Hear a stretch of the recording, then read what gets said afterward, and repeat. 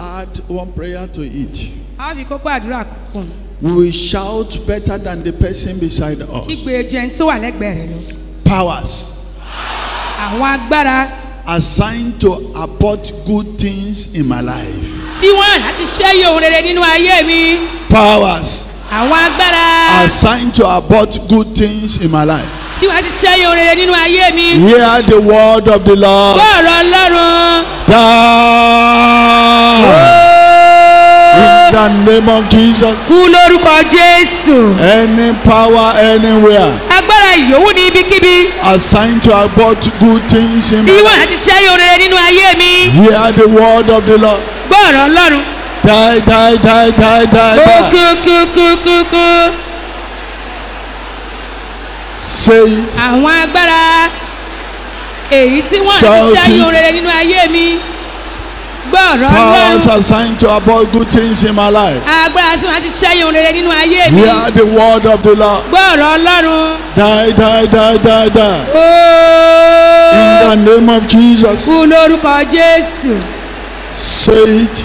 Sọ ọ́. Shout it. Kígbe rẹ̀ Better than anyone. ju gbogbo ènìyàn lọ.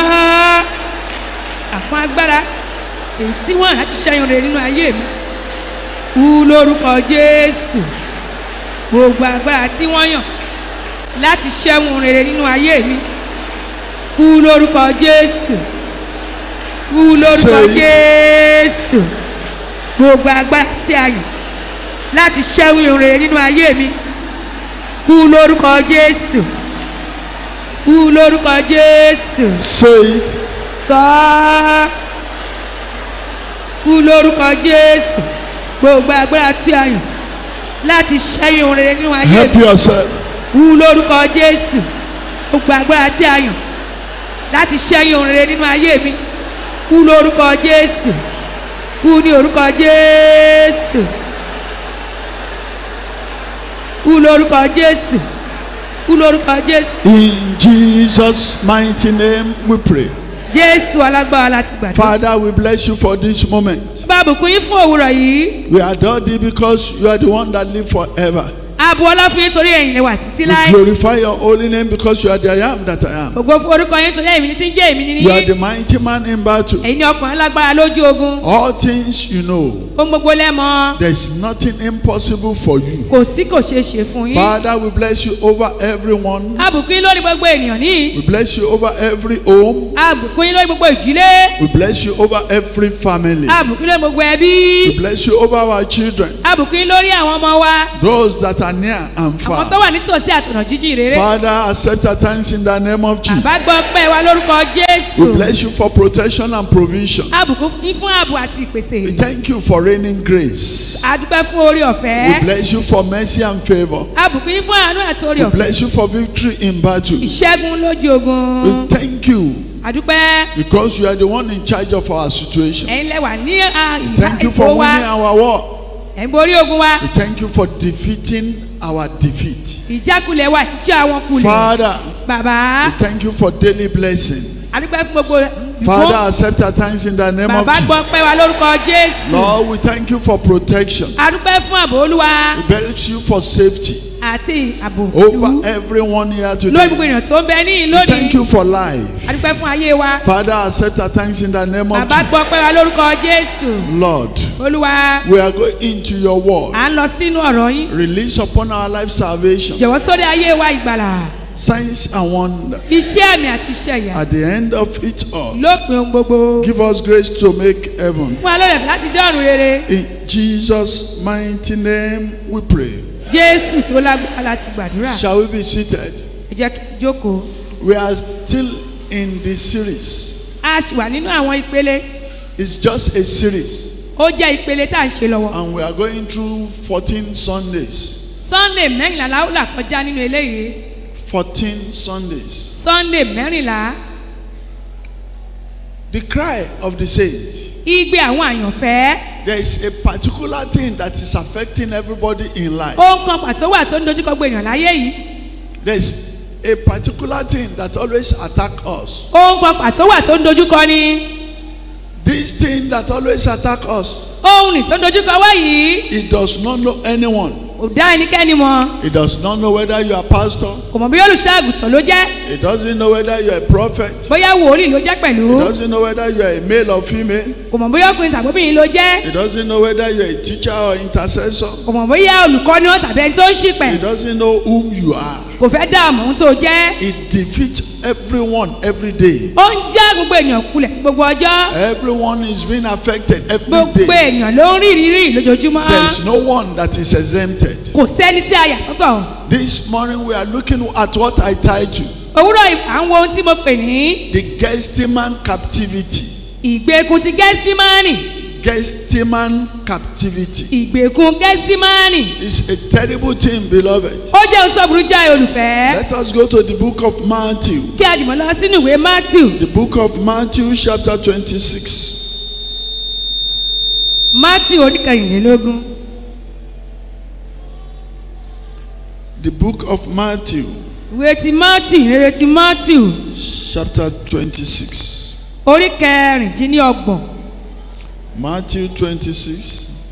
Ìrere ti Matthew orí kẹrìndínlọ́gbọ̀n. Once you are there, just say yes. Tẹ́ bá ti débẹ̀ sọ pé bẹ́ẹ̀ ni. Matthew 26, Ìrere ti Matthew orí kẹrìndínlọ́gbọ̀n. verse 36. Ẹsẹ̀ kẹrìndínlógójì. Matthew 26, 36. Matthew orí kẹrìndínlọ́gbọ̀n. Ẹsẹ̀ kẹrìndínlógójì. 26, 36. Matthew orí kẹrìndínlọ́gbọ̀n. Ẹsẹ̀ kẹrìndínlógójì. We are reading through verse 56. A ó kà á lọ sí ẹsẹ̀ kẹrìndínlọ́gọ́ta. Shall we read it together? Jẹ́ kí a jùmọ̀ ká Then cometh Jesus with them sí ibi kan. unto a place called Gethsemane, Gẹ́símánì and said unto the disciple, pé Sit ẹ jókòó ní ye here, while I go and pray yonder. And he took ó sì mú with Pétérù him Peter ọmọ Sébédè and the two sons of Zebedee, méjì pẹ̀lú rẹ̀. and began to be sorrowful and heavy. Bẹ̀rẹ̀ sí ní rẹ̀ Then said he unto them, My soul is exceeding sorrowful, even unto death. Tarry ye here and watch with me. And he went a little farther and fell on his face and prayed, saying, O my Father, if thee be possible, let this cup pass from me. Nevertheless, not as I will, but as thou wilt. And it cometh unto the disciples, and findeth them asleep, and said unto Peter, What could ye not wash with me 1 hour? Wash and pray, that ye enter not into temptation. The spirit indeed is willing, but the flesh is weak. He went away again the second time and prayed, saying, O my Father, if this cup may not pass away from me, except I drink it, thy will be done. Verse 43. And he came and found them asleep again, for their eyes were heavy. And he left them and went away again and prayed the third time, saying the same word. Then cometh he to his disciples, and said unto them, Sleep on now, and take your rest. Behold, the hour is at hand, and the Son of Man is betrayed into the hand of sinners. Rise, let us be going. Behold, he is at hand, that both betray me. And while he yet spake, lo, Judas, one of the 12, came, and with him a great multitude with sword and staffs, from the chief priests and elders of the people. Verse 48. Now he that betrayed him gave them a sign, saying, Whomsoever I shall kiss, that same is he. Hold him fast. And forthwith, verse 49, and forthwith he came to Jesus and said, Hail, Master, and kiss him. Verse 50 now. And Jesus said unto him, Friend, wherefore art thou come? Then came they and lay hands on Jesus and took him. Verse 51 now. And behold, one of them which was with Jesus stretched out his hand and drew his sword and struck a servant of the high priest and smote off his ear. Then said Jesus unto him, Put up again thy sword and into his place. For all they that take the sword shall perish with the sword. Verse 53. Thinkest thou that I can now pray to my Father, and he shall presently give me more than 12 legions of angels? But how then shall the scripture be fulfilled, that thus it must be? In verse 55 now, in that same hour said Jesus to the multitude, And ye come out as against a thief, with sword and staff, for to make me. I sat daily with your teaching in temple, and ye lay no hold on me. Verse 56 now. But all this was done, that the scripture of the prophet might be fulfilled. Then all the disciples forsook him and fled. All the disciples, they forsook him and they fled. They ran away from their master. They ran away from their rabbi. They ran away from their teacher. They ran away from their leader. They ran away from the person teaching them. They ran away from that person that has been taking care of them. They ran away from that person they rely on. They were unable to intercede for him. But when there was trouble, Bible said they ran away. They left him alone to face the consequence. They left him alone to pass through what has been written of him. This morning we are looking at a theme: GETHSEMANE captivity. It's a serious thing, beloved. What is captivity? In Hebrew language,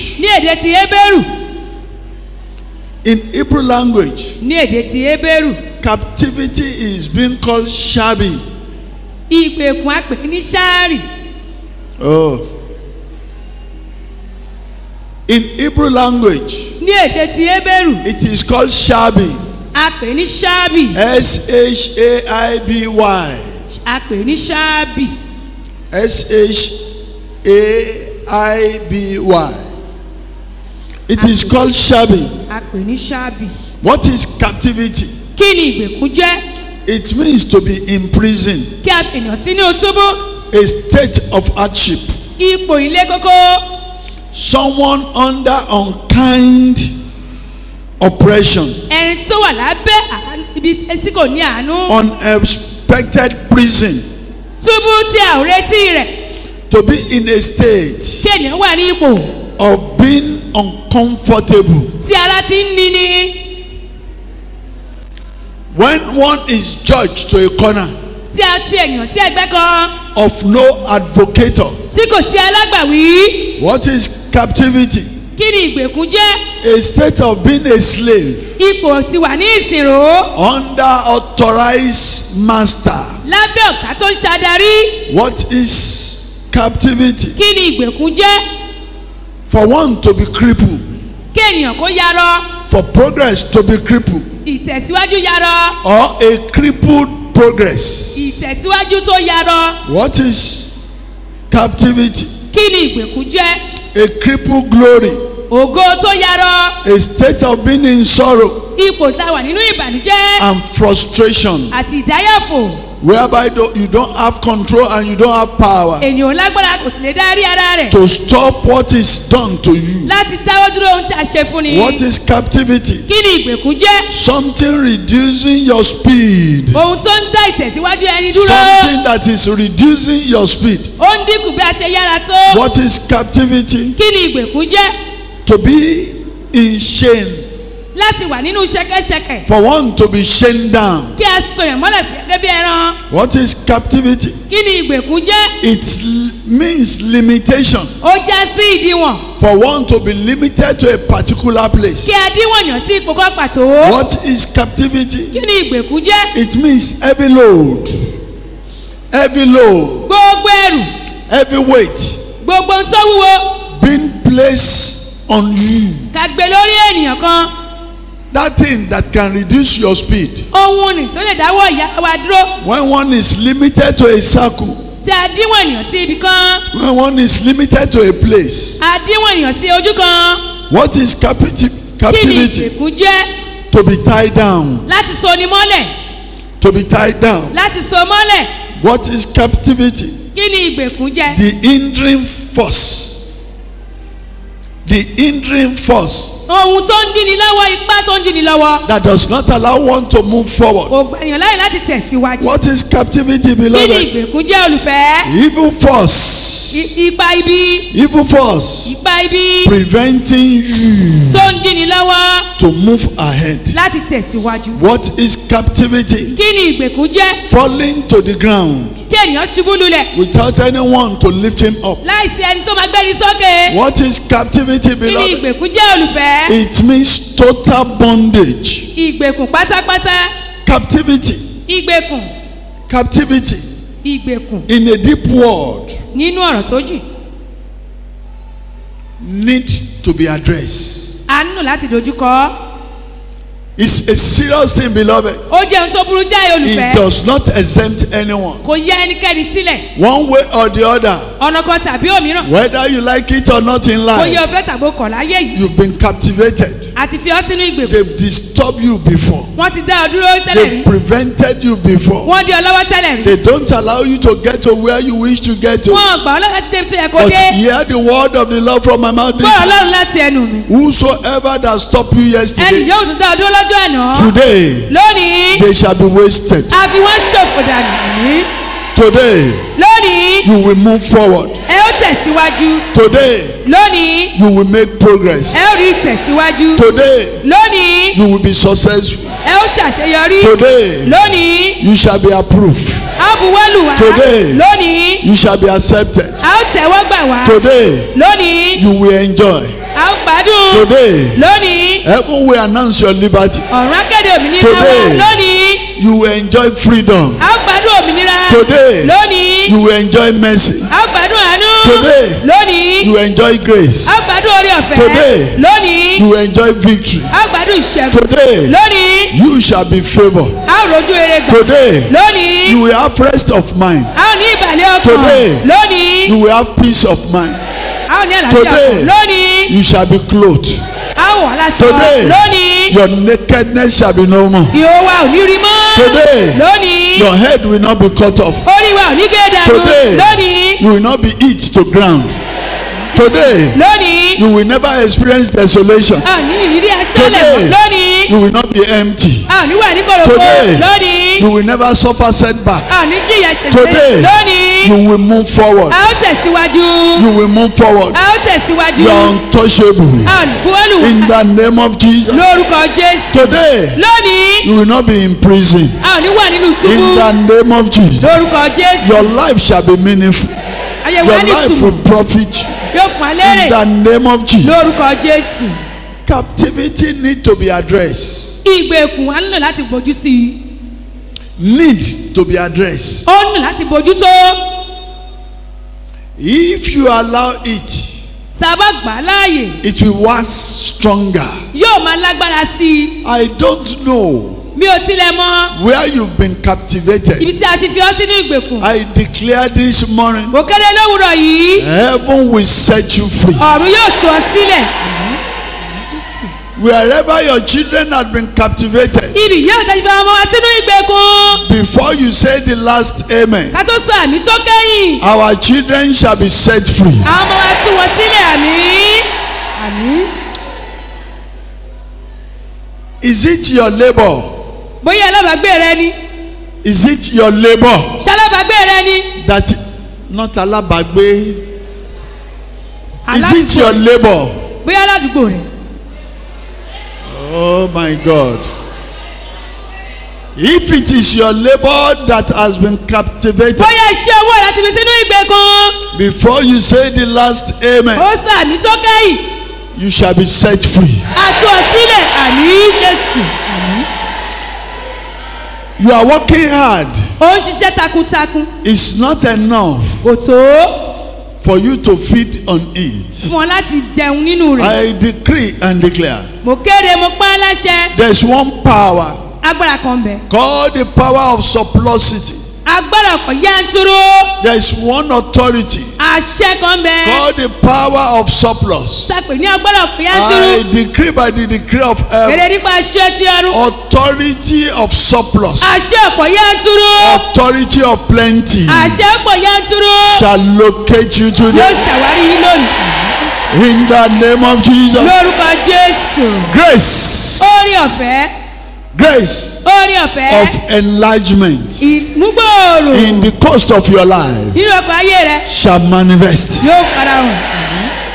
What are we saying here today? Lòun tí a sọ ní ìlónìí. We have different categories of captivity. Àrírúfẹ́ ìpele ìgbèkùn. We have different kinds of captivity. A ní oríṣiríṣi ìgbèkùn. Number one, Ìkíní. we have a forceful captivity. A ní ìgbèkùn tipátipá. Like Jesus Christ, Gẹ́gẹ́ bí Jésù Kristi. he was forced into that captivity. Tipátipá la fi mú ọnú ìgbèkùn. He said to the Ó arresters, sọ fún àwọn tó mú so. he said the person that he kills, Ẹni tó kéde. act, oh my God.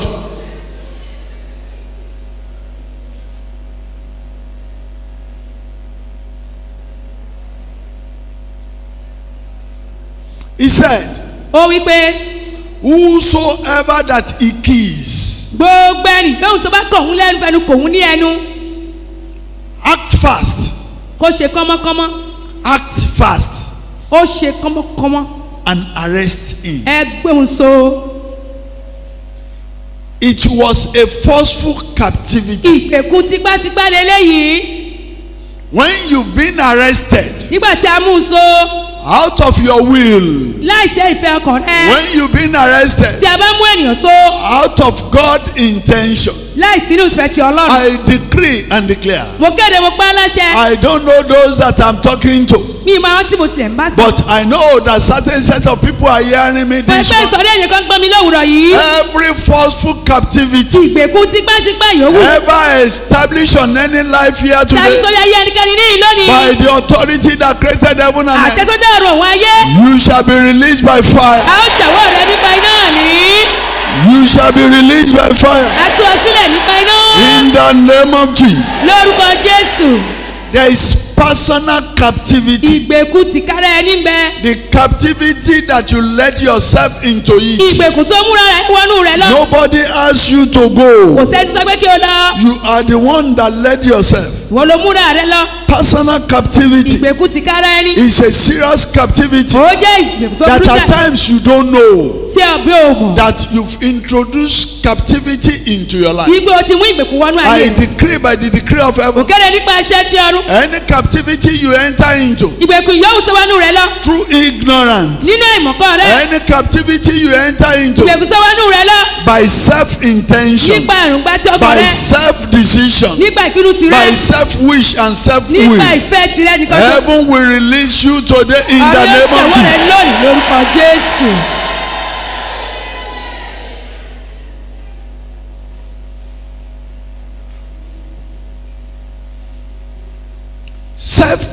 Personal captivity Ìgbèkùn tìkára ẹni. is a serious thing. Ó jẹ́ ìgbèkùn tó burú. Telling God sísọ fún Ọlọ́run. that is not God. Pé kì í ṣe Ọlọ́run. Nagging. Kí máa ṣàwáwí. After prayers. Lẹ́yìn àdúrà.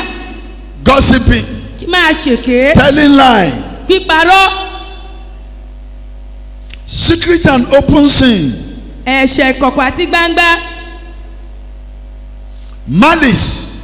Ìyódì. Hatred. Ìkórira. They are personal captivity. Ìgbèkùn tìkára ẹni ló jẹ́.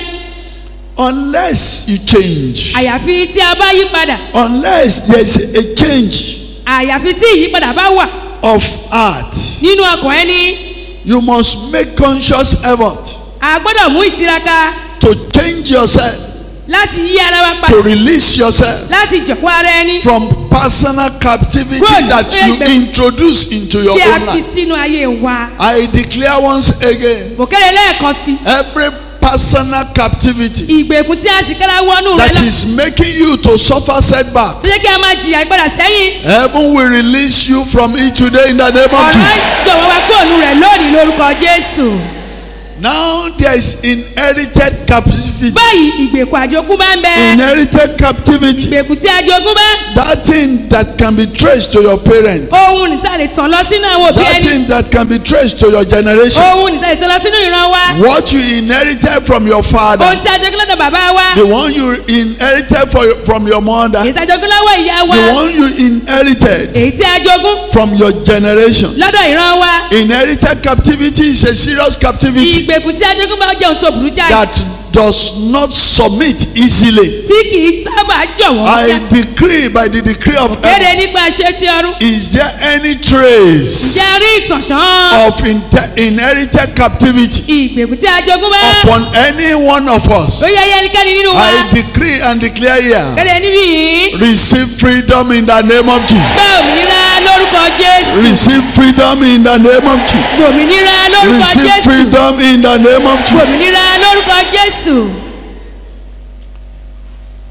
We have transfer captivity. A ní ìgbèkùn tí a mú lọ sínú ibì kan. Transfer captivity. Ìgbèkùn tí a mú wá sínú ayé ènìyàn. The one that is being transferred to you. Èyí tí wọ́n mú lọ sínú ayé ẹni. The one you accepted from someone. Èyí tí ènìyàn tẹ́ gbà lọ́dọ̀ ẹnìkan. The one received through curse. Èyí tí ènìyàn gbà nípasẹ̀ ègún. The one acquire. Èyí tí ènìyàn rí gbà. Through character and behavior. Nípa ìwà tí ìṣe wa. As the man of God. Gẹ́gẹ́ bí ọkàn ti Ọlọ́run. Cause that son in the school of prophet. Nígbà tí ọmọ ènìyàn tó wà nínú ilé ẹ̀kọ́ ti wò ó That ní. the leprosy. Tí ẹ̀tẹ́ nì. The leprosy. Ẹ̀tẹ́ nì. Will come upon you. Yóò bà lé olórí. Hamani. Hámánì. Leprosy. Àti ẹ̀tẹ́. To Gehazi. Fún Gèhásì. I decree and declare. Mo kéde mo pa á láṣẹ. Have you ever jẹ́ ó tiẹ̀ tí. receive curse Gba ègún. from the anointing that is higher than you?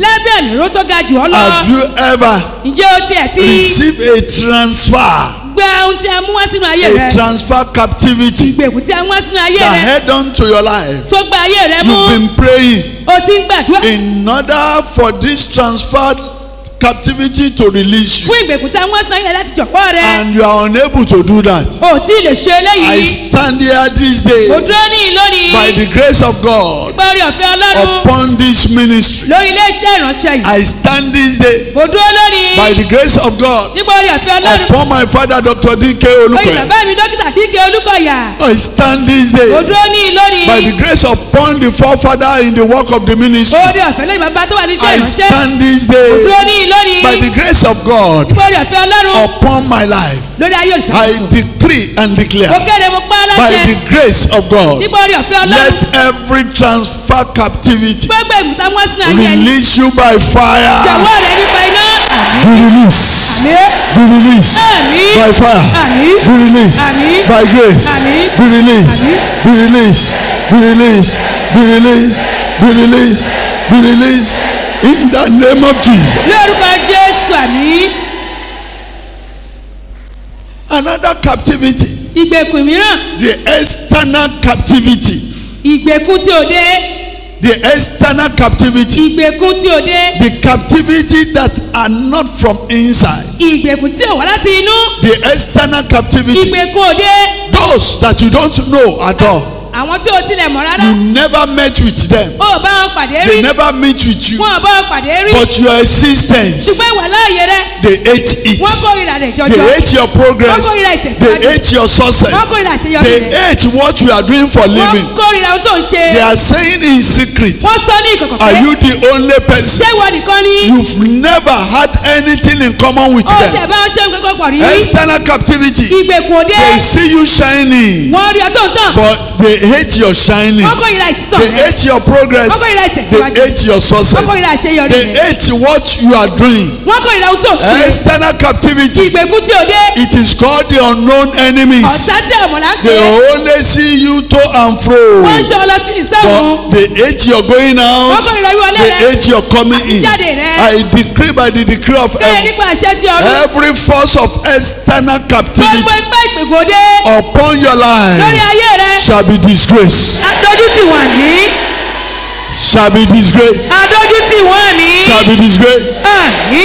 They will not have control over your Wọ́n ní life. ní ìdájí lórí ayé rẹ̀ They will mọ́. not have control over your Wọ́n ní children. ìdájí lórí ayé ọmọ They rẹ̀. will not have control over your labor. Wọ́n ní ìdájí lórí They will ìṣẹ̀lẹ̀. not have control over your work. Wọ́n ní ìdájí lórí They will ìṣẹ̀lẹ̀. not have control over the grace of God upon you. In the name of Jesus. Lórúkọ Jésù. External captivity is serious. Ìgbèkùn tí òde òbúrú jáì. It is unknown soldier. They are unknown soldier. Ẹni tí ọ̀dà mọ̀ ni. They are unfriendly friends. Ọ̀tá bí ọ̀rẹ́ ni wọ́n. They are unknown enemies. Ọ̀tá tí ọ̀dà mọ̀ ni I wọ́n. decree and declare. Kò kéde mo tún pa á láṣẹ. At the mention of your name Nígbà tí wọ́n ti kéde orúkọ rẹ. in any gathering of the wicked, Nínú ìkọ́jọ́ àwọn ẹni ìkà. they shall be disgraced. Wọ́n gbà tójú tì àmì. Àmì. They shall be disgraced. Adójú tì wọ́n àmì. They shall be disgraced. Àmì Jésù. Wherever your name has been mentioned for evil. Níbi yóò sá sí dárúkọ rẹ fún ibi. Jesus said, Jésù pé. he said he has authority over legions of angels. Ó ní àṣẹ lórí àwọn lẹ́jọ́nì áńgẹ́lì. If he call upon them, Tó bá ké pè wọ́n. they will come over to save him. Wọ́n wá láti gbà á là. I stand here this day Òdúró ní lónìí. by the grace of God Almighty. Nípa orí ẹ̀fọ́ lọ́rùn I aláàyè. call upon the legions of Wọ́n pe angels àwọn lẹ́jọ́nì áńgẹ́lì. to come and fight for us Láti wá jà fún wa. Àmì Jésù. in the name of Jesus. Àmì Jésù. Let legions of angels come to fight for us. Àmì Fight for Jésù. us. Fight for us. Àmín. Fight for us. Àmín. Fight for us. Àmín. Fight for us. Àmín. Fight for us. Àmín. Fight for us. Àmín. Fight for us. Àmín. In the name of Jesus. Lórúkọ Jésù àmì. The sixth captivity Ìgbèkùn ìkẹfà. is internal captivity. Ìgbèkùn ti inú. Internal captivity Ìgbèkùn ti inú. is what a lot of us are struggling with. Òun ni ọ̀pọ̀ wa ń kà nípa rẹ̀. All the groups, Gbogbo ìsọ̀rí. all the groups Gbogbo ìsọ̀rí. where you belong to. Gbogbo ìsọ̀rí tí ẹ wà nínú rẹ̀. It is not everyone Kì í ṣe gbogbo ènìyàn that are there with you ló wà ń bẹ̀ pẹ̀lú rẹ̀. love you. Ló fẹ́ràn rẹ̀. Even in Christendom, Bẹ́ẹ̀ gẹ́gẹ́ nínú ti Kìrìsìtẹ́nì. it is not all the ministers Kì í ṣe gbogbo ìránṣẹ́ Ọlọ́run that were pleased with you. nínú wọn dùn pẹ̀lú rẹ̀. They can tell you, Wọ́n lè sọ fún ọ. we bless the Lord with you. We glorify the Lord with you. Á fògo fún Ọlọ́run nípa We rẹ̀. accept the Lord in your life. A gba Ọlọ́run gbọ́nu ayé yín. But they are not pleased Ṣùgbọ́n kò tẹ́ wọn lọ́rùn. with the grace of God upon your life. Pẹ̀lú ọ̀rẹ́ ìfọ́ Ọlọ́run ti ń bẹ̀nu ayé rẹ̀. Don't be carried away. Má jẹ́ kí a tàn án jẹ́ o. Internal captivity Ìgbèkùn ti inú. is what everyone struggle with every Olúgbò day. ènìyàn ń ti dára pẹ̀lú ẹ̀ lójoojúmọ́.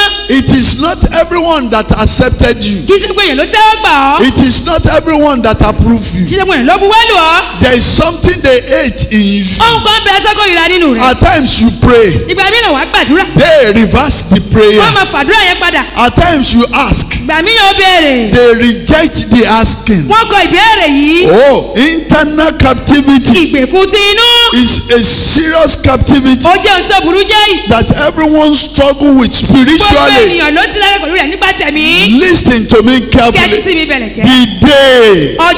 The day ọjọ́ Joseph said to his father, Joseph sọ fún bàbá rẹ̀ the dream he had. àlá tó ná. The father of Joseph accepted it. bàbá Joseph tẹ́wọ́ gbà á. That it was a right dream. pé àlá tó dára ni. It was a prophecy. àsọtẹ́lẹ̀ sì ni pẹ̀lú. It was a revelation. ìṣípayá ni. This is a vision ìran rẹ̀. concerning the life of Joseph. nípasẹ̀ ayé Joseph. He had it. ó gbọ́. He accepted it. ó tẹ́wọ́ gbà á. But he never believed it. ṣùgbọ́n kò gbàgbọ́ nínú He rẹ̀. said, Jacob said within his heart, Jacob sọ nínú rẹ̀. will I bow for you? ṣé èmi á tẹríba fún ọmọ mi. That is internal captivity. ìgbèkùn ti inú lélẹ́yìí. Joseph Joseph had been in prison àti fi sínú túbú. in the heart of Jacob nínú ọkọ̀ Jacob bàbá before rẹ̀. Jacob went into prison. kí Jacob sọ̀rọ̀ sínú túbú. Oh, I decree and mo declare kéde mo tún pa á láṣẹ. every internal captivity gbogbo ìgbèkùn ti inú. that kept you in one place, tó fi ọ́lẹ̀ sójú kan. every internal captivity gbogbo ìgbèkùn ti inú. that imprisoned the profit and harvest of our lives. tó fi túbọ̀ ayé By ìkólẹ̀ the ayé grace wa of sí túbú. God Almighty this day, nípa ọ̀dọ̀ fẹ́ Ọlọ́run we lónìí. shall be released. àjọpọ̀ àmì Jésù.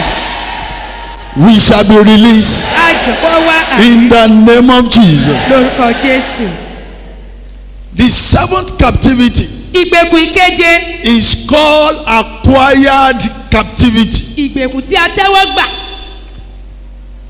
The captivity we acquire ìgbèkùn tí a tẹ́wọ́ gbà. from friends, lọ́dọ̀ rẹ̀. from brethren, lọ́dọ̀ ará.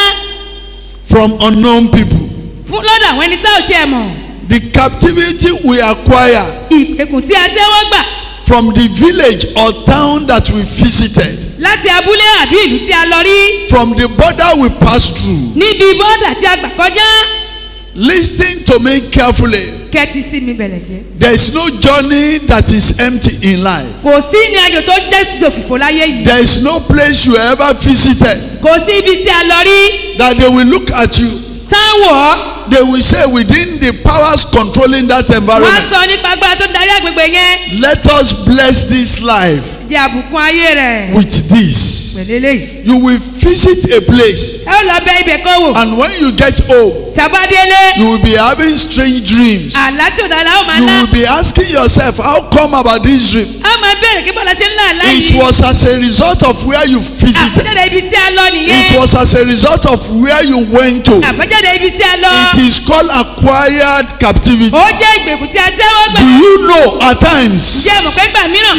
if you don't go back to that place ṣé ìwé padà sí ibẹ̀ yẹn. and give it back to that city, láti dá padà fún ìlú náà. the captivity may not have the capacity to trace back his journey to that village. ìgbèkùn yẹn ò ní mọ bó ṣe padà síbi tó ti wá. That is why everybody in life, ìdí ni tí ó gbé èèyàn láyé yìí. before you enter into a city, kẹ́tọ́ wọnú ìlú kan lọ. before you enter into any town, kẹ́tọ́ lọ sínú abúlé kan. before you enter into any kẹ́tọ́ home, wọnú ìdílé kan. cultivate the habit ẹ fi sí ìṣe. of soaking yourself into the blood of fi Jesus. ara yín sínú pé ẹ̀jẹ̀ Jésù. Let the power of this environment exempt me. agbára àgbẹ̀ ìjà mi I kúrò. will not be partaker mi ní jẹ́ lábàápín. of their doing. ohun tó I ń will not ṣe. be partaker mi ní jẹ́ lábàápín. of their dealings. ohun tó ń ṣe. I will not be mi ò ní jẹ́ partaker lábàápín. of their problems. ìṣòro wọn. Acquire captivity. ìgbèkùn tí a tẹ́wọ́ gbà. I decree by the decree of ẹ̀rẹ̀ heaven, nípa iṣẹ́ ti ọ̀run. every acquire captivity gbogbo ìgbèkùn tí a tẹ́wọ́ gbà. by the authority that created heaven and àṣẹ tó dé ọ̀run òun ayé. God Almighty ọlọ́run alágbára. shall separate every acquired captivity from yóò you. kúrò ní ẹ̀kúrẹ́ lọ́dọ̀ In rẹ̀. the name of Jesus, lórúkọ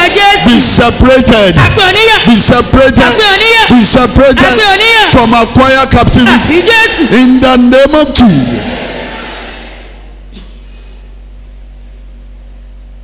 Another captivity ìgbèkùn mìíràn. is voluntary captivity. ìgbèkùn tí a tẹ́wọ́ gbà ní ìrọ̀rùn. Voluntary captivity. ó wù wá láti tẹ́wọ́ gbà ìgbèkùn yìí. They give it to you, wọ́n fi fún ọ. you accept ó sì it. gbà á.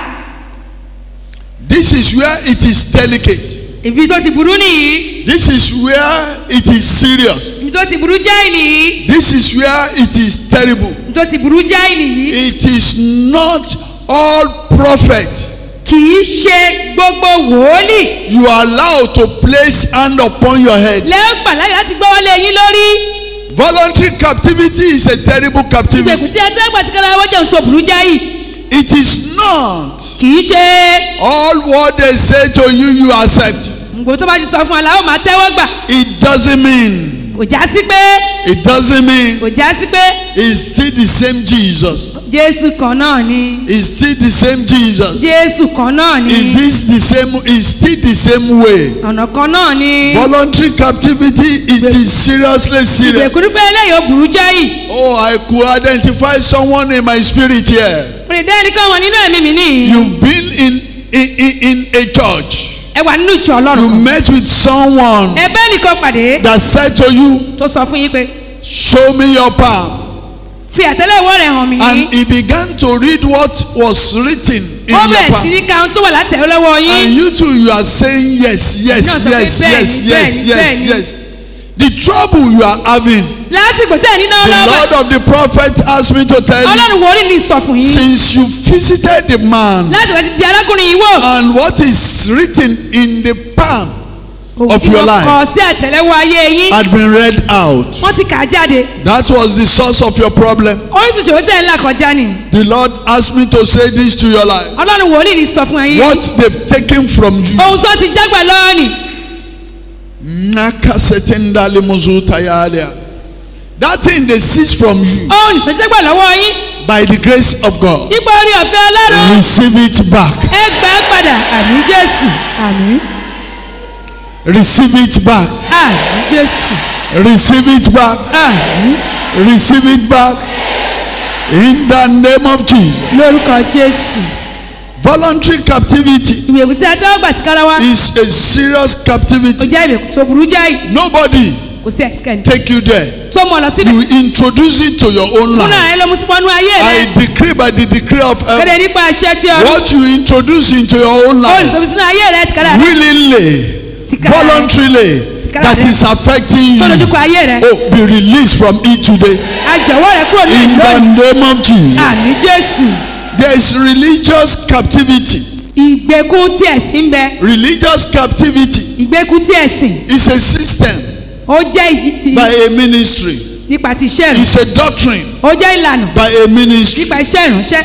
It's a way ó jẹ́ ọ̀nà in which the ministry are being guided. tí ilé-iṣẹ́ ìránṣẹ́ ń darí. By so doing, a lot of people, nípasẹ̀ ṣíṣe ilé ọ̀gọ̀rọ̀ ènìyàn. they've been led àti darí wọn into religious captivity. lọ sínú ìgbèkùn tí ẹ̀sìn. I remember one documentary that I watched some years back. bàbá rántí ohun kan tí wọ́n wò ní ìgbà kan lójú fọ́ọ̀rọ̀. Before you can be a member of that church, kẹ́tọ́ lè jẹ́ ọmọ ìjọ yẹn. you must eat the head of a male lizard.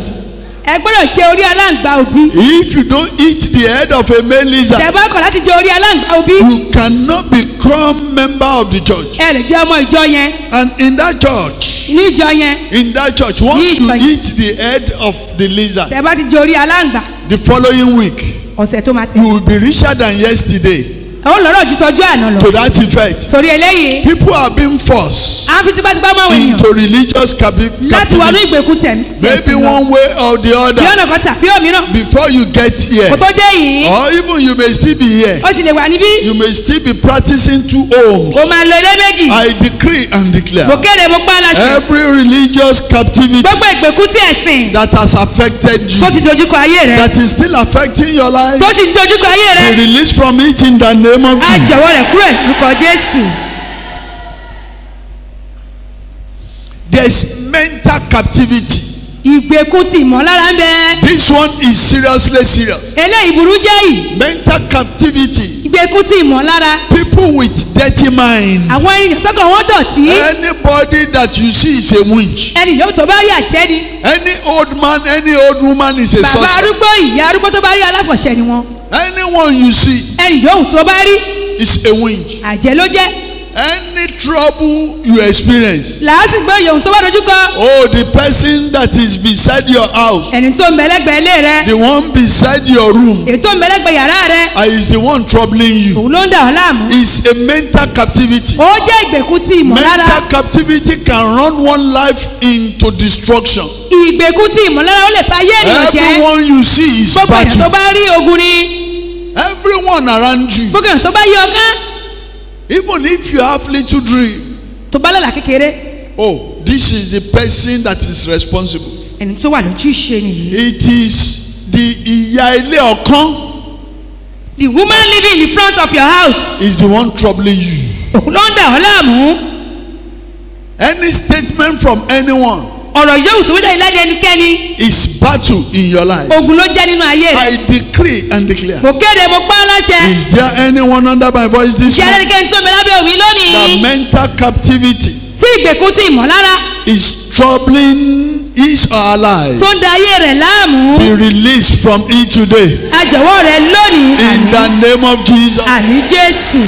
Do you know? Ǹjẹ́ tilẹ̀ mọ̀? How to live a captivity free life. Láti gbé ìgbé ayé tí kò ní ìgbèkùn nínú. Don't look at anyone as your enemy. Má ṣe wo ẹnikẹ́ni gẹ́gẹ́ bí ọ̀tá rẹ. Don't look at anyone as your enemy. Má ṣe wo ẹnikẹ́ni gẹ́gẹ́ bí ọ̀tá rẹ. Be focused in Christ Jesus. Tẹjúmọ́ nínú Jésù Kristi. Be focused in prayers. Ní ìtẹjúmọ́ nínú àdúrà rẹ. Be focused in fasting. Nínú ìtẹjúmọ́ nínú àwẹ̀ gbígbà. Be focused in reading the word of God. Ní ìtẹjúmọ́ nínú ọ̀rọ̀ Ọlọ́run. Let the word of God come as prophecy in your life. Ọ̀rọ̀ Ọlọ́run jẹ́ kó jẹ́ àṣẹ nínú ayé rẹ. Read the word. Ka ọ̀rọ̀ náà. Read the word. Ka ọ̀rọ̀ náà. Stand by the word.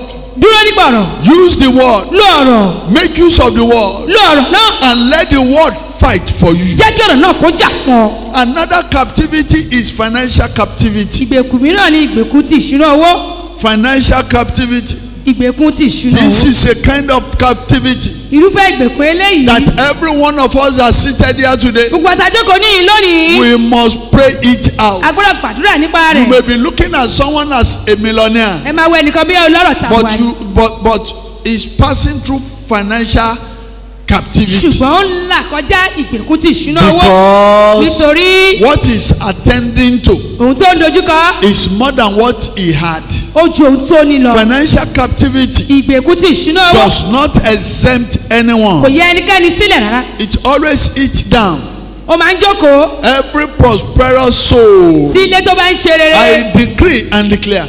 Kéde mú pa aláṣẹ. Maybe you are here this day. Bí o gbọ́ mi ní ìlú. You are passing through financial difficulties. Ẹ̀ ń là kọjá làásìgbò ní ètò ìṣúná owó. Heaven will set you free. Ọ̀run á tú yín sílẹ̀ àmì. In the name of Jesus. Lórúkọ Jésù. There is emotional captivity. Ìgbèkùn tí ìtara ń bẹ. Emotional captivity. Ìgbèkùn tí bí aláṣẹ ń ṣe ni. Emotional captivity. Ìgbèkùn tí bí aláṣẹ ń ṣe. Any little thing. Ohun kékeré díẹ̀. You will be crying over it. Ó kàn máa sọkún. Any little thing. Ohun kékeré. You will be hit down. A ó lọ mọ́lẹ̀. Listen.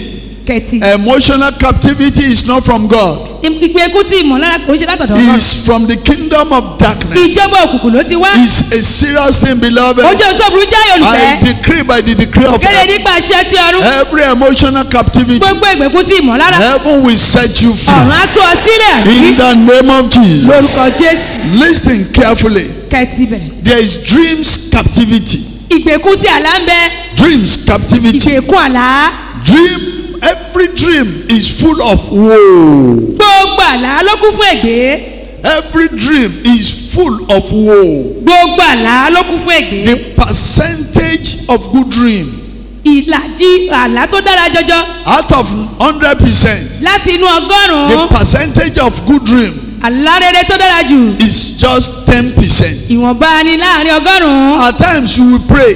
Ìgbà mìíràn á gbàdúrà. You will pray. Ó gbàdúrà. You pray very very high. Ẹ gbàdúrà takuntakun. Suddenly again. Lójijì lẹ́kọ̀ọ́. You can see spirit husband and spirit wife. Ó rọ́kọ̀ ọ̀run tàbáyọ̀ ọ̀run. At times you will pray. Ìgbà mìíràn gbàdúrà. You will be beaten up in the dream. Á nà ní lójú àlá. And you will be imagining within yourself. Á máa wòye nínú ara wa. This prayer that I prayed. Àdúrà tí mo gbà yìí.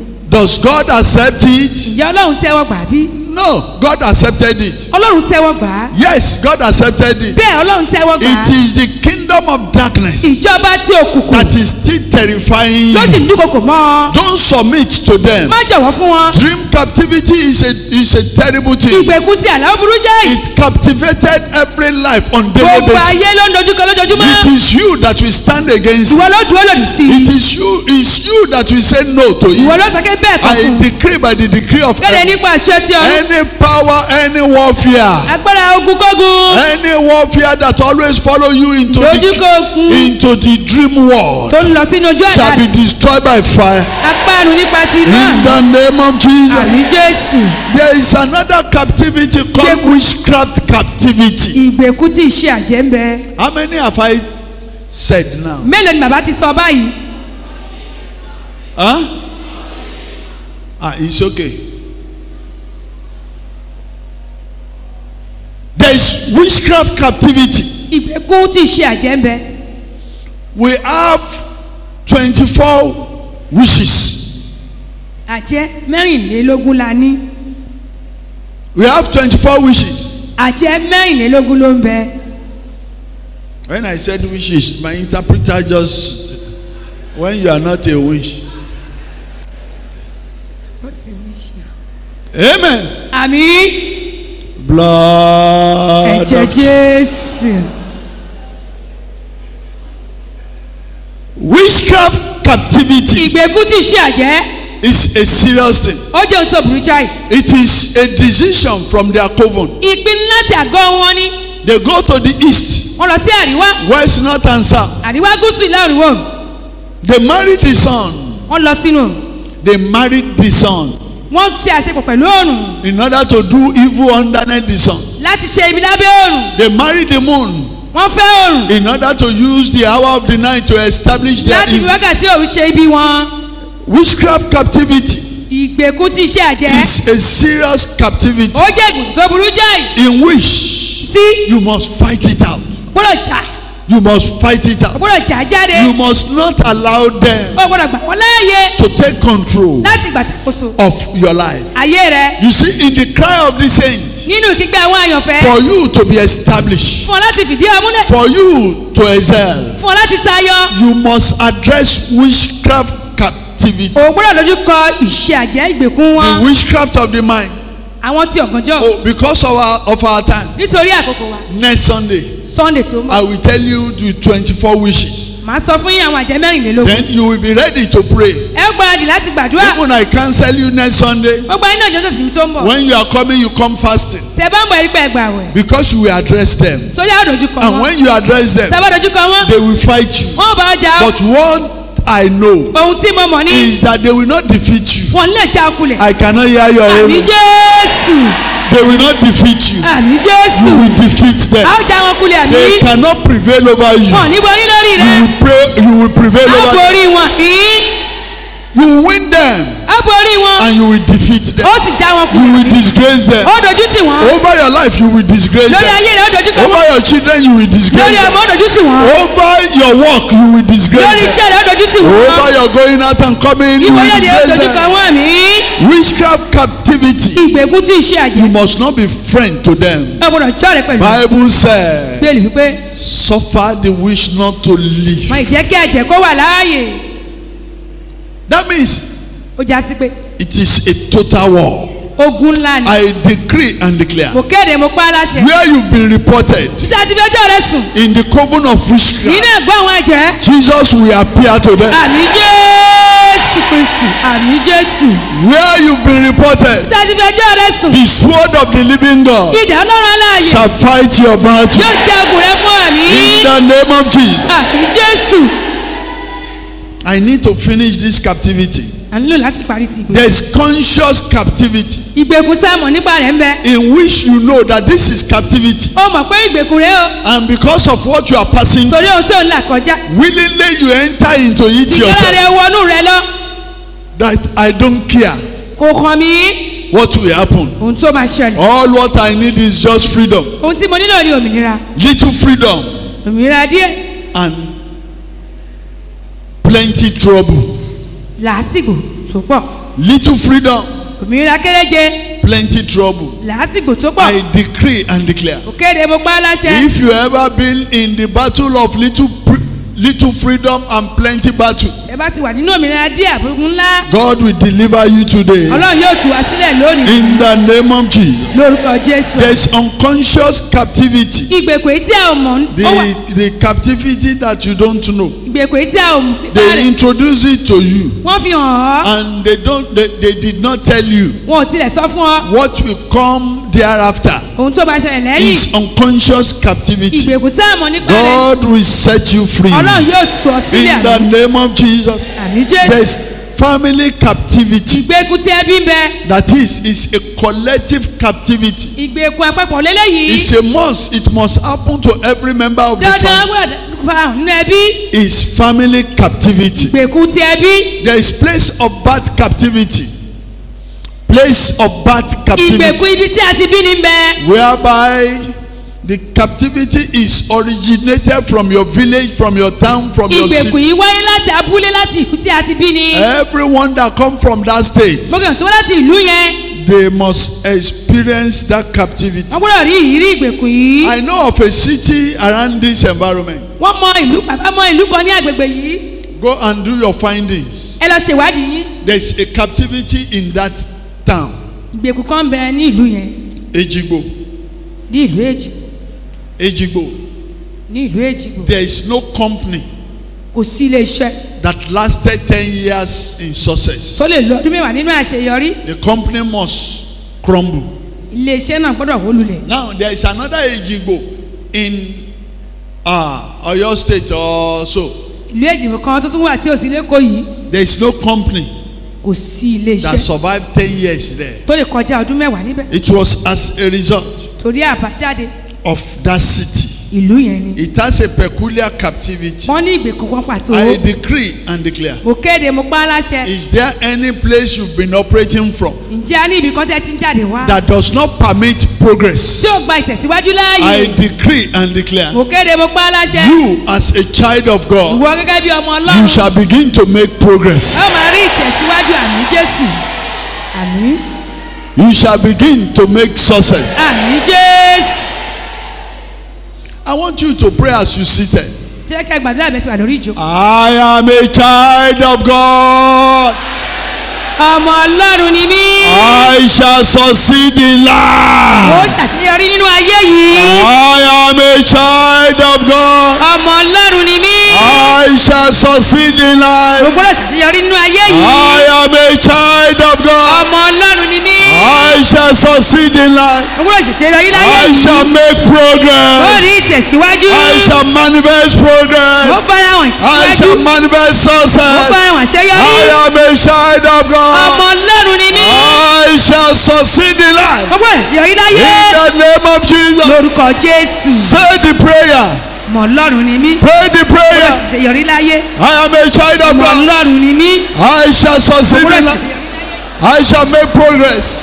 I shall be successful. In the name of Jesus. Say it.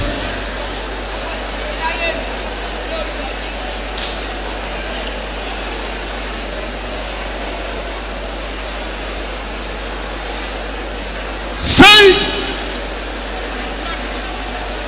In Jesus' name we pray. Orúkọ Jésù la gbàdúrà. There is environmental captivity. Ìgbèkùn tí agbègbè ń bẹ. I like Igando here. Ní ìlú Igando ní. The environmental captivity of Igando Ìgbèkùn tí agbègbè ìlú Igando. is a widespread of sacrifice. Ẹbọ ló ń fọ́nká. The environmental captivity of Igando Ìgbèkùn agbègbè ti ìlú Igando yìí. is a wide spread of sacrifice. Sísọ̀ka ẹbọ ni. A wide spread of ritual. Àti ètùtù. I remember one day I was coming for morning program Bàbá náà tí lọ́jọ́ kan wọ́n ń bọ̀ ní ìpàdé òwúrọ̀. and God said to me, Ọlọ́run sọ fún wọn. son of man, Ọmọ ènìyàn. notice this. Kíyèsí eléyìí. And from where I came in, Ní ibi tí wọ́n gbà kọ́lé. I began to count sacrifice. Wọ́n bẹ̀rẹ̀ sí í ka ojúbọ ẹbí ẹbọ tó gbélẹ̀. And from that junction that we drove through Láti kòríta tí a ti gbà wọlé. to General Hospital, Sí ibùdókọ̀ general. turning back, Yíyára padà. we counted 12 sacrifice. Ẹbọ méjìlá gbé I kalẹ̀. said, blood of Jesus. Bàbá ní pé ẹ̀jẹ̀ Jésù. Whom did we offend? Sàlàṣẹ. That place sacrifice here. Tún gbé ẹbọ sí. Is environmental sacrifice. Ẹbọ tí agbègbè ni. I decided within myself. Bàbá pinnu nínú ara wọn. I carry out some spiritual assignment. Wọ́n ṣe iṣẹ́ ti ẹ̀mí kan. I came. Wọ́n wá. To the road here. Lọ sí òpópónà. I did not inform anybody. And I walk on the road. Wọ́n rìn lójú ọ̀nà. From the beginning to the end. Láti ìbẹ̀rẹ̀ dópin. And I did what God asked me to do. Wọ́n á ṣe ohun tí Ọlọ́run ní kó ṣe. I observe. Wọ́n wò yìí. That the sacrifice cease. Wípé àwọn ẹbọ wọ̀nyí. Listen to me carefully. Ẹ̀kẹ́ ti sí mi. You need directives. A nílò ìtọ́ni. You need instruction. A nílò ìtọ́ni. From God Almighty. Láti ọ̀dọ̀ Ọlọ́run. For you. Fún ọ. To do meaningful thing in life. Láti ṣe ohun tó nítumọ̀ láyé yìí. Environmental captivity. Ìgbèkùn tí agbègbè. Environmental captivity. Ìgbèkùn tí agbègbè. Does not exempt anyone. Kò yẹ ẹnikẹ́ni sílẹ̀. They love to chain you together. Wọ́n fẹ́ láti so ní pọ̀ mọ́ra. To go in the way of their decision. Láti lọ nínú ìpinnu wọn. To go in the way of their intention. Láti lọ nínú ohun tí wọ́n ń rò. To go in the way of what they desire. Láti lọ ṣe ohun tí wọ́n fẹ́. That must come to pass in your life. Tó gbọ́dọ̀ wá síbi ìṣẹ́nu ayé ẹni. I decree and declare. Òkèèrè mo pa láṣẹ. Every environmental captivity. Gbogbo ìgbèkùn tí agbègbè. Assigned against anyone. Olùdísí ẹnikẹ́ni. Assigned against anyone. Olùdísí ẹnikẹ́ni. Shall be destroyed by fire. Apárun nípa iná mi. In the name of Jesus. Lórúkọ Jésù. It's a serious thing, beloved. Ó jẹ́ ohun tí a ń lọ́kùnrin I will fẹ́. say this. Yes, I will say it. Wọ́n sọ eléyìí, wọ́n sọ. A collective captivity. Ìgbèkùn tí àkójọpọ̀. A collective captivity. Ìgbèkùn àkójọpọ̀ mọ́ra. It has been a practice. Ó ti jẹ́ ìṣe. It has been a practice. Ó ti jẹ́ ìṣe. It always happen in this church. Ó máa ń ṣe ní ìjọ yìí. Any little thing. Ohun kékeré. Somebody will faint. Ẹnìkan á dákú. Hey, somebody has fainted. Ẹnìkan ti dákú. Somebody has fainted. Ẹnìkan ti dákú. Somebody has fainted. Ẹnìkan tún ti dákú. Hey, we will be running up and Àwọn down. màá sá sí ìsọ̀hún. But the Lord said to me. Ọlọ́run sọ fún bàbá. He said, son. Ó ní ọmọkùnrin. Close that hospital ministry. Close it. Ibi tí wọ́n ti ń lock the office. Lock it. Tí ilẹ̀kùn tó ti ń ṣètọ́jú àwọn ènìyàn. I said, Lord. Sọ wípé Olúwa. Is there anything wrong? Ǹjẹ́ ohun kan ṣẹlẹ̀ bí? Lock it. Tì í pa. If you lock it. Tàbá tí. It will cease. Yóò dáwọ́ dúró. I said, is that the solution? Ṣojú tì ní. The Lord said, son, that is the solution. Ọlọ́run sọ wípé ọmọkùnrin. Since I locked that place. Láti ìgbà tí bàbá ti ti yàrá yẹn. I've been waiting for those that will faint. Bàbá ti ń dódà àwọn tó máa dákú. I've not seen anyone. Tí rẹ̀ tó dákú. Hear me and hear me well. Gbọ́ mi kí o gbọ́ mi dáadáa. I decree by the decree of heaven. Bẹ́ẹ̀ nípa àṣẹ ti ọ̀run. Every collective captivity. Gbogbo ìgbèkùn àkọ́lọ́jọ́pọ̀. That is challenging you. Tó ń pa ayé rẹ̀ níjà. Day and night. Lọ́sàn àti lóru. It shall be no more. A ò rí wọn mọ́ àmì Jésù. Àmín.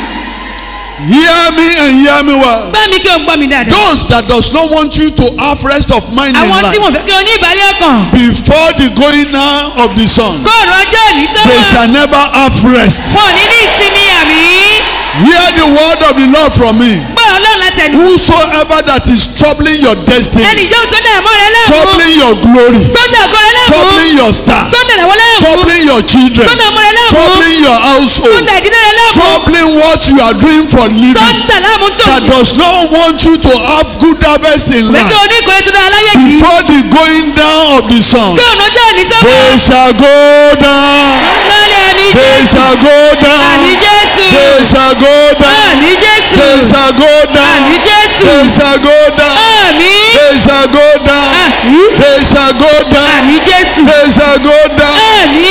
They shall go down. Àmì Jésù. In the name of Jesus. Orúkọ Jésù àmì.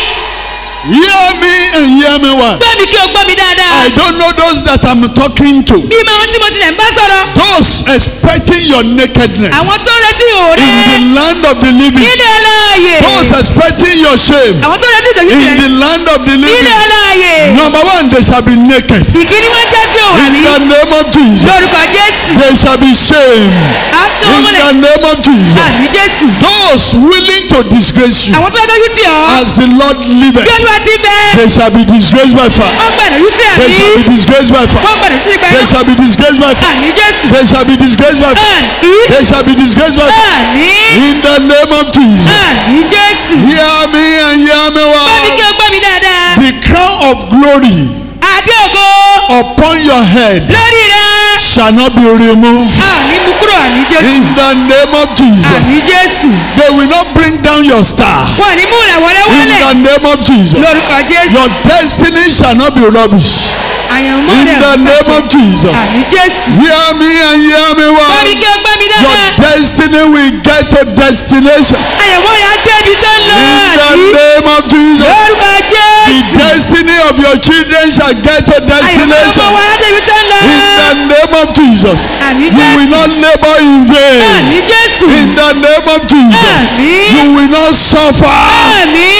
In the name of Jesus. Àmín Jésù. Backwardness will not be your portion. Àmín Jésù. In the name of Jesus. Sorrow will not be your portion. Àmín Jésù. In the name of Jesus. Retrogression will not be your portion. Àmín Jésù. In the name of Jesus.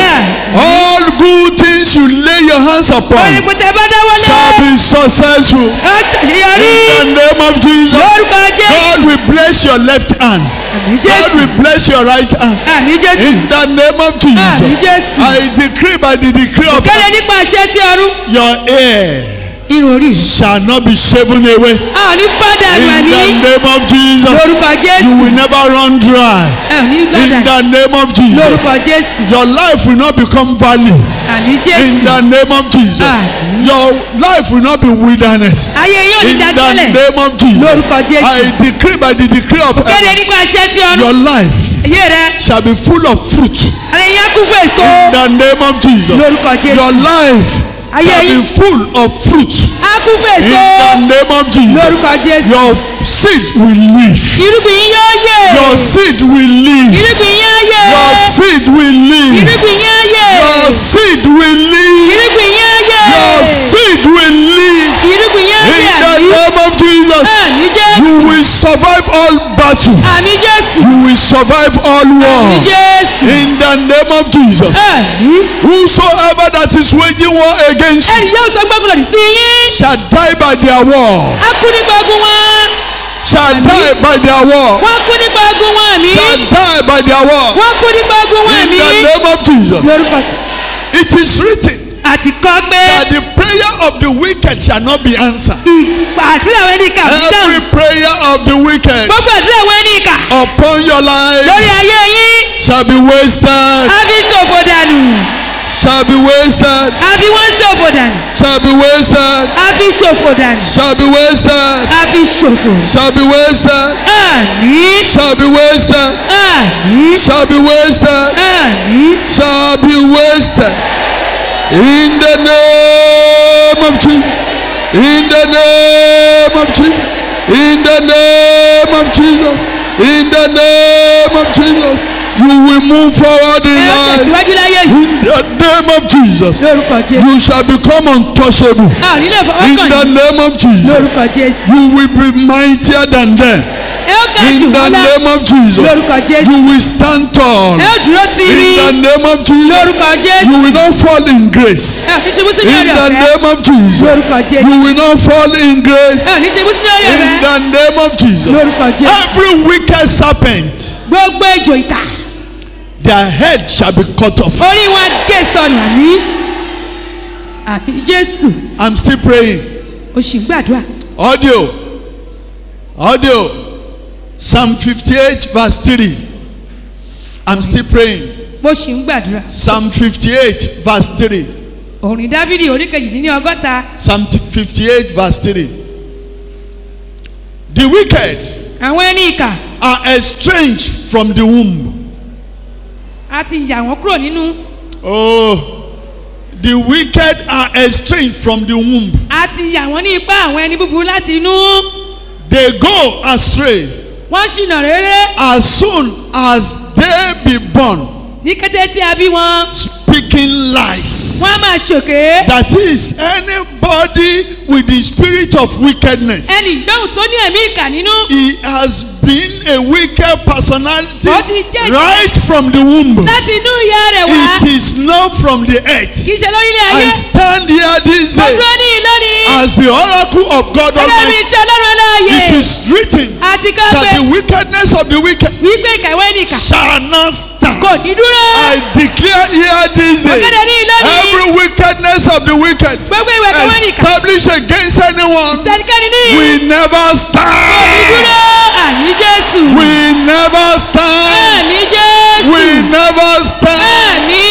In the name of Jesus. Lórúkọ Jésù. In the name of Jesus. Lórúkọ Jésù. Those that are directed Àwọn tí a fún ní by ìtọ́. the Spirit of God Nígbà ẹ̀mí Ọlọ́run. are the sons and children of God. Àwọn ni ọmọ Ọlọ́run. Hear me and hear me Ẹ well. gbọ́ mi kí ẹ gbọ́ mi. Holy Spirit will direct you. Ẹ̀yin máa máa tọ́ yín. Àmì. In the name of Jesus. Lórúkọ Jésù. Holy Spirit will direct Ẹ̀yin you. mọ́ yóò máa darí In yín. the name of Jesus. Lórúkọ Jésù. Holy Spirit will direct you. Ẹ̀yin máa máa darí In the yín. name of the Father. Lórúkọ ti bàbá. In the name of the Son. Orúkọ ti ọmọ. And of the Holy Ghost. Àti ti ẹ̀mí mímọ́. So be it. Bẹ́ẹ̀ lórí. In Jesus' mighty name we pray. Jésù tó lágbára láti gbàdúrà. Thank you, Father. Ẹ ṣeun bàbá. What is Gethsemane captivity? Kí ni ìgbèkùn Gẹ́tímánì? Next Sunday. Sunday tó ń bọ̀. All the captivity I mentioned to you, Gbogbo ìgbèkùn tí mo ti dárúkọ fún yín. please, I beg you, Ẹ jọ̀ọ́ mo bẹ̀ yín. when you get to your Ẹ bá house, délé yín. address them. Ẹ dojúkọ wọ́n. Don't look at yourself Ẹ má ṣe wo ara yín. as champion. Gẹ́gẹ́ bí olúborí. Address it, Ẹ dojúkọ wọ́n. and it shall be well with you. Yóò sì dára fún yín àmì. I pray upon every tithe. Gbàdúrà sí gbogbo oore àti ìdámẹ́wàá. I decree Mo kéde. God will destroy devourer. Ajẹnirun Ọlọ́run parun lórí In the ìdámẹ́wàá. name of Jesus. Lórúkọ Jésù. God will destroy devourer. Ọlọ́run bá ajẹnirun wí. In the name of Jesus. Lórúkọ Jésù. As you walk Bẹ́ẹ̀ ṣe ń ṣiṣẹ́. upon every labor of your hands, Lórí gbogbo iṣẹ́ ọwọ́ yín. you shall have good results. Ẹ ó rí èsì tó dára gbà. In the name of Jesus. Lórúkọ Jésù. God will be God in your life. Ọlọ́run á jẹ́ Ọlọ́run ayé In the yín. name of the Father. Lórúkọ ti bàbá. In the name of the Son. Orúkọ ti ọmọ. And of the Holy Ghost. Àti ti ẹ̀mí mọ́. So be it. Bẹ́ẹ̀ lórí. In Jesus' mighty name we pray. Jésù tó lágbára láti gbà. Drop your tithe. God bless you. Ẹ fìdá mẹ́wàá yín lélẹ̀ Ọlọ́run yóò bùkún yín. Drop your tithe. God bless you.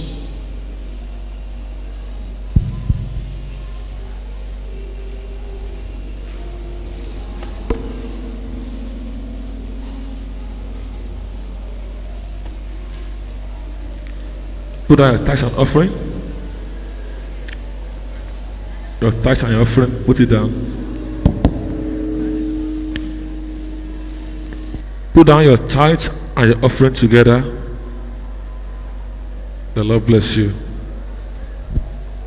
In the mighty name of Jesus. Ẹ fi ọrẹ àti ìdámẹ́wàá yín papọ̀ sílẹ̀. Olúwa á bùkún fún yín ní orúkọ Jésù. Put down your tithes and your offering. Ẹ fi ọrẹ àti ìdámẹ́wàá yín sílẹ̀. The Lord bless you. Ọlọ́run á bùkún fún yín. In the mighty name of Ní Jesus. orúkọ ńlá ti Jésù Kristi. Our programs remain the same. Àwọn ìpàdé wa ṣì wà bákan náà. Sunday like this Ní ọjọ́ ìsinmi báyìí, is our worship service. òun náà ni ìsìn ìjọsìn wa. The first service 7 a.m. Ní aago méje, The first service 7 a.m. ìsìn àkọ́kọ́ aago méje òwúrọ̀ ni. The second service by 9:30 a.m. Ìsìn kejì aago mẹ́sàn-án àbọ̀ òwúrọ̀. On Tuesday Ní ọjọ́ is our Tuesday, Bible studies, òun náà ni ẹ̀kọ́ Bíbélì wa. 5 p.m. to 7 p.m. Aago márùn-ún títí di aago méje àṣálẹ́. On Wednesdays is our prophetic service, Ìjọ Wednesday òun náà ni ìpàdé wa. hour of mercy and deliverance, Wákàtí àánú àti ìtúsílẹ̀. 6:30 a.m. on Wednesday. Aago mẹ́fà àbọ̀ òwúrọ̀. This particular Wednesday, Ìjọ Wednesday tó ń bọ̀ yìí, there will be manna water service ìpàdé omi mánà yóò wà by 4:30 p.m. ní aago mẹ́rin àbọ̀ ìrọ̀lẹ́. The Lord bless you in the name of Jesus. Ọlọ́run á bùkún fún yín ní orúkọ Jésù. Our monthly program ìpàdé oṣooṣù wa. Hour of great deliverance. Wákàtí ìtúsílẹ̀ ńlá. That comes up every third Friday of the month. Ó máa ń wáyé ní gbogbo ọjọ́ Friday kẹta oṣù. Be coming on this Friday. Yóò wáyé ní ọjọ́ Friday tó ń bọ̀ yìí. 6:30 a.m. Aago 6:00 òwúrọ̀ ni. The Lord bless you in the name of Jesus. Ọlọ́run á bùkún fún yín ní orúkọ Jésù. There will be deliverance program this week from Monday to Wednesday. Ìtúsílẹ̀ yóò wà ní ọ̀sẹ̀ yìí láti ọjọ́ Monday títí di ọjọ́ Wednesday. Come fasting. Ẹ̀yin tẹ́ bá fẹ́ wá ẹ wá pẹ̀lú àwẹ̀. And rest decently. Kẹ́ẹ̀sì múra bó ti yẹ. Quickly bring out your building offering. Ẹ jẹ́ ká mú ọrẹ ìkọ́lé wa jáde ní kíákíá. Father, in the name of Jesus. Bàbá ní orúkọ Jésù. We thank you for this grace and privilege to give. A dúpẹ́ fún àǹfààní láti fún wa yìí. We present our building offering to you. Láti fi ọrẹ ìkọ́lé wa fún By yín. your power manifested in our life in the name of Jesus. Nípa agbára yín ẹ̀bùn fún ayé wa. Take all the glory. Ẹ gba gbogbo ògo. Jesus' name we pray. Ní orúkọ Jésù ni a gbàdúrà. Let's put our building offering. Ẹ jẹ́ ká fi ọrẹ ìkọ́lé wa The sílẹ̀. Lord bless you mightily. Ọlọ́run á bùn yín kún yín gidi gan. In the mighty name of Jesus. Ní orúkọ Jésù. You can put your building offering Ẹ bá ti fi ọrẹ either by cash or check ẹ lè fi ọrẹ ìkọ́lé yín lẹ̀ nípa owó or ìwé. transfer to the account written on Ẹ lè the fi screen. ránṣẹ́ sí wa níbi òǹkà tí wọ́n kọ sí ẹ̀rọ The Lord bless you amóhùnmáwòrán ní orúkọ in the Jésù. mighty name of Jesus. Ọlọ́run á bùkún fún yín ní orúkọ Jésù. There will be a brief meeting for the Elders Forum Ìpàdé ráńpẹ́ yóò wà fún àwọn àgbààgbà immediately after the second service ní kété tá a bá ti parí ìsìn kejì at the Teenage Church. ní ìjọ àwọn ìpẹ́ rẹ̀. Elders Forum is a group Ìpàdé tí àwọn àgbà yìí ó jẹ́ for ìsọ̀rí. those who are above the age of 60, from 60 and above. Àwọn tí wọ́n ti kọjá ọdún 60. So if you are interested in joining that, if you are at that age, Tẹ́ bá ti wà ní irú ọdún orí you are báyìí. supposed to be in that Elders Forum group. Ẹ gbọ́dọ̀ wà níbi ìsọ̀rí àwọn àgbà There will yìí. be a prayer with all the elders by the mega regional overseer. Ìpàdé àdúrà gbígbà yóò wà fún wa lọ́tọ̀dọ̀ bàbá wa. The Lord bless you in the name of Jesus. Ọlọ́run á bùkún fún yín ní orúkọ Jésù. The mountaintop ministerial schools Ìgbà has resumed back for this section, and the forms are available at the admin office. The School of Biblical Studies, the School of ìgbaniwọlé Prayer, sí ilé ẹ̀kọ́ bí tí wọ́n dárúkọ School ti of Evangelism, ilé Bíbélì ti Ajíhìnrere School of Prophets, ti àwọn wòlíì School of Deliverance, ilé ìwé ti ìtúsílẹ̀ and all other schools. àti àwọn ilé ìwé mìíràn ní You ilé can òkè pick the náà form ṣẹ̀yànú. at the admin office. Ẹ rí ìwé ìgbaniwọlé gbà lọ́dọ̀ alámòójútó ìjọ. The Lord bless you in the mighty name of Jesus. Ọlọ́run á bùkún fún yín ní orúkọ There will Jésù. be a brief meeting Ìpàdé ráńpẹ́ yóò wà for the house leaders, fún gbogbo àwọn olùdarí And their ìpàdé assistants. ojúlé àti àwọn amúgbálẹ́gbẹ̀ẹ́ wọn. all the area leaders, Gbogbo àwọn alámòójútó The agbègbè assistant, àti all the amúgbálẹ́gbẹ̀ẹ́ wọn. coordinators Àwọn olùdarí of the house worship committee. ti ìpàdé abẹ́ ojúlé Today by 1 p.m. ní òní ní aago kan ọ̀sán at the main church. nínú gbọ̀ngàn yìí. This is to inform all our members, Eléyìí ni láti fi tó àwọn ará wa létí. especially all our hosts for the fellowship, Gbogbo àwọn ìpàdé ojúlé that the house fellowship will resume fully next week. pé ìpàdé abẹ́ ojúlé yóò wáyé ní kíkún ní ọ̀sẹ̀ tó ń bọ̀. Clap for Jesus. Ẹ pàtẹ́wọ́ fún Jésù. The MFM monthly magazine is out, Ìwé ìròyìn ti orí òkè náà ti ṣẹ̀yánu tí and oṣooṣù the ó one ti for the jáde. month of July is out. Tí oṣù keje yìí ó ti jáde. You see with the usher for 600 naira. Ẹ rí lọ́wọ́ àwọn asọ́nà In this 1,600 magazine, náírà ni. you will see the oldest in age in the usher department MFM worldwide. Ẹ rí ohun gbogbo tó ń ṣẹlẹ̀ ní ìsọ̀rí àwọn asọ́nà. The ní oldest orí- man in age. Ẹni tó dàgbà jù nínú àwọn asọ́nà. You will see the speech of our mega regional wife, our mommy MRO. Ẹ rí ibi tí àwọn mọ̀mọ́ wa ní òkè yìí tí You will wọ́n ti ń see sọ̀rọ̀. an interview Ibi tí wọ́n ti where ń fọ̀rọ̀ wá wọn lẹ́nu she was wò. interviewed there. Ibi tí wọ́n ti fi ọ̀rọ̀ wá wọn lẹ́nu wò You wà will see níbẹ̀. some prayers by Father in the Lord. Ẹ tún rí àwọn àdúrà àti bàbá wa I want to Olúwa. advise you to get this magazine for yourself Mo rọ̀ yín pé kẹ́ ẹ gba ìwé yìí kẹ́ ẹ rà fúnra and for yín your friends. àti fún ọ̀rẹ́ yín. The Lord bless you in the mighty name of Jesus. Ọlọ́run á bùkún fún yín ní orúkọ Jésù.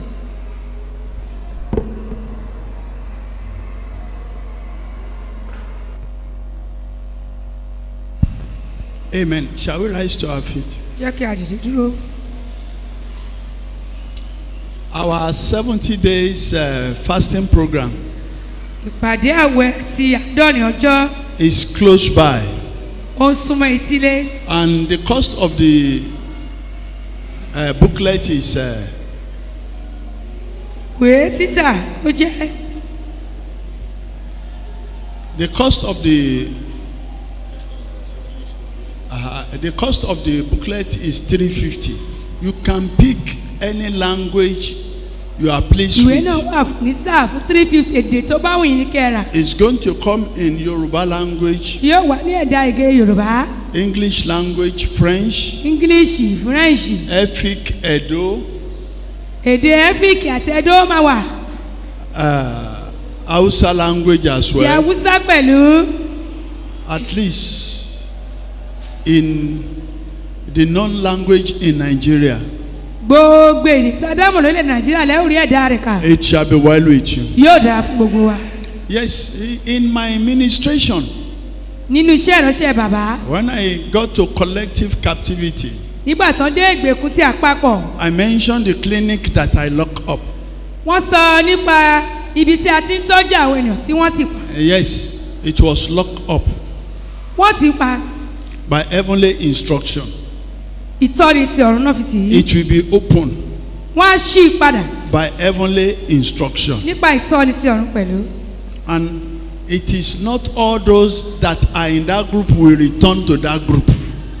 kì í sì ṣe wípé gbogbo àwọn ọmọ ẹgbẹ́ ìsọ̀rí tó wà níbẹ̀ tẹ́lẹ̀ rí ló máa We are padà. going to do a lot of examination and a lot of spiritual screening. ìdánwò àti àyẹ̀wò tẹ̀mí ni wọ́n ṣe nípa eléyìí. Due spiritual diligence will be carried out. gbélé wọn ti ẹ̀mí wọ́n ṣe é. I remember the period we lock it up. bàbá rántí nígbà tó ti yàrá yẹn. Someone in the group accosted the administrator.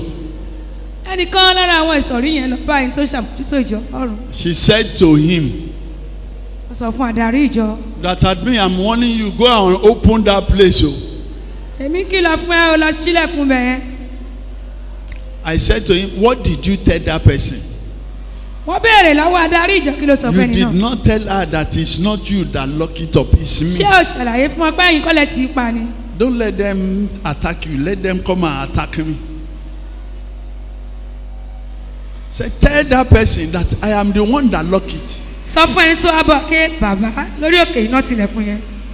To know who is in charge, whether it's Holy Spirit or human being. bóyá ìmọ̀ ló wà lójú iṣẹ́ ni tàbí ẹ̀mí ènìyàn.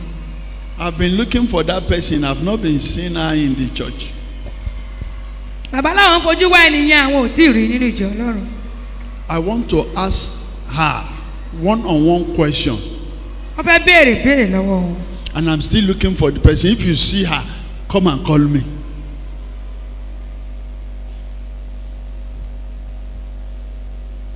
I don't like fighting. But everybody in the church must have peace of mind. fẹ́ kí gbogbo ènìyàn tó ń bẹ ní ìjọ Ọlọ́run kan ní ìbàlẹ̀ ọkàn. After the grace, lẹ́yìn orí ọ̀fẹ́ you are going home. I'm going home. gbogbo alájọ́ lọ lé wa. Let the grace of God abide with us. ẹ jẹ́ kí orí ọ̀fẹ́ Ọlọ́run kó máa bá wa gbé àmì. That is the way. That is Christian living. ìgbé ayé kìrìsìtẹ́nì lélẹ́yìí. And it shall be well with us forever. yóò dára fún gbogbo wa títí láéláé. In the name of Jesus. lórúkọ Jésù. We are going to our different home. gbogbo wa à ń lọ ilé wa. As we go bí a ṣe ń lọ in full, ní ẹ̀kúnrẹ́rẹ́. the kingdom of darkness ìjọba tí òkùnkùn will not empty kò ní us. sọ wá di kòròfo àmì Jésù àmì. As we go bí a ṣe ń lọ to our different locations, sí ọ̀nà ilé gbogbo wa. we shall have rest of mind forever. a ó ní ìgbàlẹ̀ ọkàn títí láéláé We shall àmì. have peace of mind a ó forever. ní àlàáfíà ọkàn títí láéláé. Our household shall be in peace. ìdílé wa yóò wà ní In àlàáfíà. the name of the Father, lórúkọ ti bàbá. in the name of the Son, orúkọ ti ọmọ and of the Holy Ghost. àti ti ẹ̀mí. So be it. bẹ́ẹ̀ lórí. In Jesus' mighty name we pray. Jésù tí ó lágbára láti gbàdúrà. Now let us lift up our oil. òró wa ẹ jẹ́ ká nà sókè. Father, in the name of Jesus, let every oil be sanctified. In the name of Jesus, carry the fire of the Holy Ghost. In the name of Jesus, carry out spiritual assignment. In the name of Jesus, spiritual assignment that will profit us, that will favor us, that will bless us. Let the oil terrify the kingdom of darkness. In Jesus' mighty name we pray. The grace in fellowship, the grace of our Lord Jesus Christ, the love of God, and the sweet fellowship of Holy Spirit be with us now and forevermore. Amen. Surely goodness and mercy shall follow us all the days of our life, and we shall dwell in the house of the Lord forever and ever. Amen.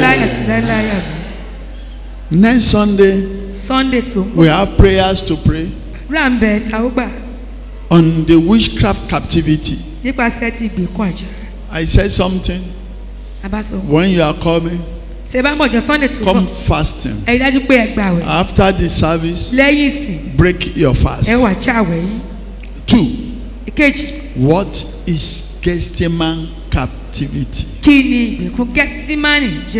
It shall be well with you. On Wednesday, we saw the power, we saw the spirit. The spirit of border payment. Now this coming Wednesday, we are going to the power of border payment. Thereafter, to what is border payment and border payment itself. 3 Jericho destroying. Hallelujah. Hallelujah. Hallelujah. Hallelujah. God bless you. We have all the ministers of the gospel here. It is not compulsory that only me must do counseling. We have ministers of the gospel. You can go to them for counseling. It shall be well with you. They are available. God bless you all.